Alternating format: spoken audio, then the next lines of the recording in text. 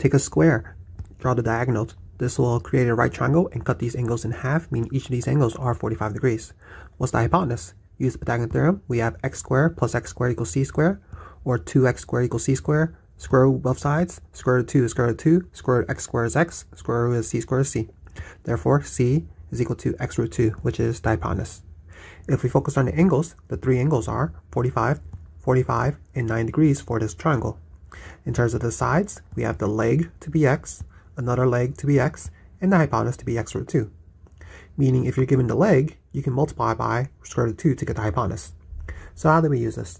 If one leg is 3, the other leg must be 3, and the hypotenuse is 3 root 2. If the leg is 1/2, the other leg is 1/2, and the hypotenuse is 1/2 root 2.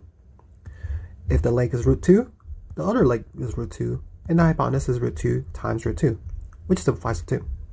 And if the leg is root 3, the other leg is root 3, the hypotenuse is square root of 3 times root 2, which is square root of 6. But what if we're given the hypotenuse instead, and we want to find the leg? Well, instead of multiplying root 2, to go backwards, we're going to divide by root 2. Or multiply by 1 over root 2, or if you rationalize it, multiply by square root of 2 over 2. Meaning, if the hypotenuse is 10 root 2, then if we divide by root 2, then the other leg must be 10 and 10. Well, if the hypotenuse is 10, to get the other leg, we're going to multiply by root 2 over 2. So the other leg is going to be root 10 times root 2 over 2, which simplifies to 5 root 2. Comment, like, subscribe. Thank you.